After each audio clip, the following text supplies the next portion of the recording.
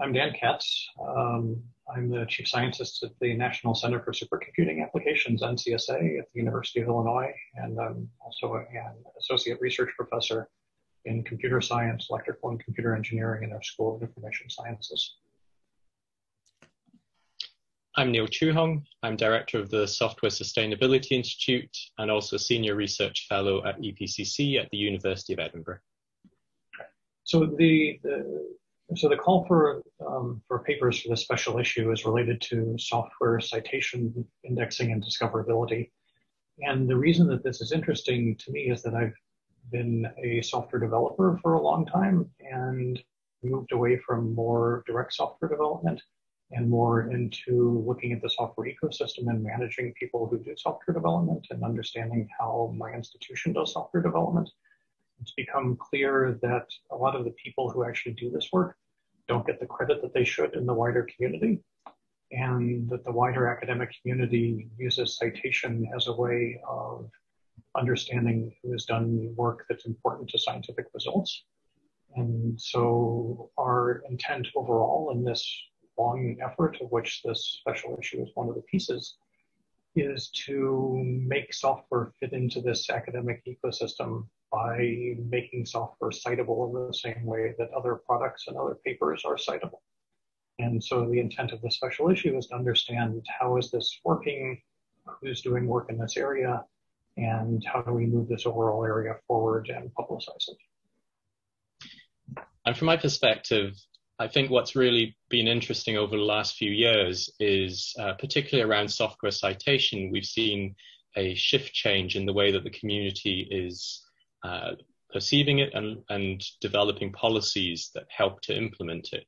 So I think this is the right time for a special issue on software citation, discoverability and indexing, simply because there's more work going on in this area that can be reported. And in particular, there's more research that's being done. So I come from a background of looking at how different software development projects in various areas of the sciences and the arts and humanities have been developed and the people who are working on them. And like Dan, it's been about understanding the credit and recognition. But I think also one of the aspects of getting credit and recognition is also making your software more visible to other people so that it can be reusable. So the discoverability and indexing of software is also very important. And it's something that's often overlooked. And I think a challenge we have here and where we're looking to see what research can do to help address these challenges is understanding where we can make things easier to cite and to discover and to index, and what are the approaches that can be taken to improve this. Just to add slightly to that, Neil and I are also 2 of 9 co-chairs in an activity that's looking at how FAIR gets defined for research software. And so there's some overlap here as well, even though FAIR is not the same as citation. A bunch of the same issues come up about how do we actually make software reusable. And part of making it reusable is actually letting people find it. And in order for it to be found, then it has to be indexed. And so there's a tie here that goes beyond kind of us on the academic side into public funding as well. And so I just wanted to mention briefly that from the point of view of funders who are investing in software development in having different groups develop software, they have an incentive for wanting that software to be found and to be reused and for other people to contribute to that software rather than for other people to redundantly develop additional versions of that software.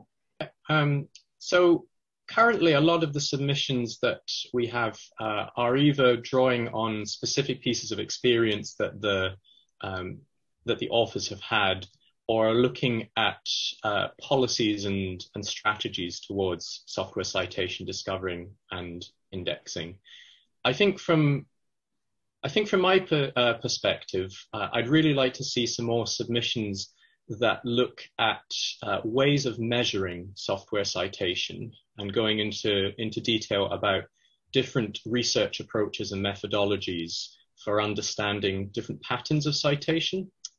and also to look at papers that are around how we help enable the indexing and discovery side of things. So we've seen quite a few submissions that have looked at, as Dan said, the idea of how FAIR intersects with software citation, discovering and indexing.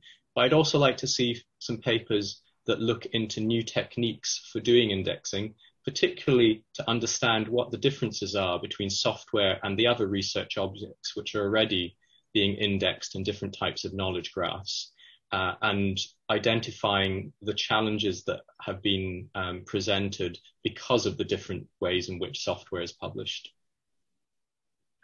And I think for me, something that I've become interested in more recently that I'd like to ideally see some work in would be tying citation and the results of citation to the quality of the software in some sense, and properties of the software. So I would be interested in knowing, for example, does software that is open source written with a code of conduct get more citations on average? Is it more reused on average, more discoverable in some way? Along with a bunch of other properties that could go with the software as well. So what properties correlate with software being cited and being reused, for example?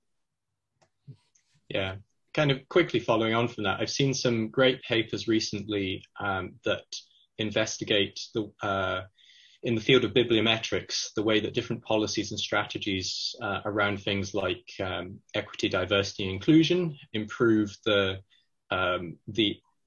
quality, the impact, and the engagement of different types of research outputs. And it'd be wonderful to see papers submitted to this call which looked at the use of similar techniques to examine those kind of policies' impact on software and software citation in particular.